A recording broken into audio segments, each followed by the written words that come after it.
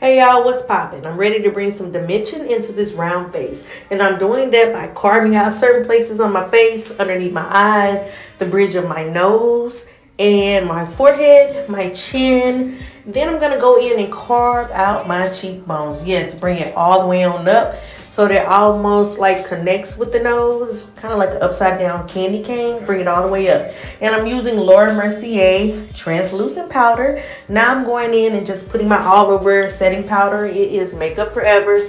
It's a really good mattifying one. And I'm going in with my CoverGirl Queen Bronzer just to carve out my nose to make it look a little skinnier. And I'm going in with my same bronzer and I'm carving out my cheekbones. Notice I'm bringing it all the way up and I'm going on my forehead, bring it all the way down. And now it's time for the blush. Make sure you bring the blush up to elongate the face. Voila, I'm done. She's ready.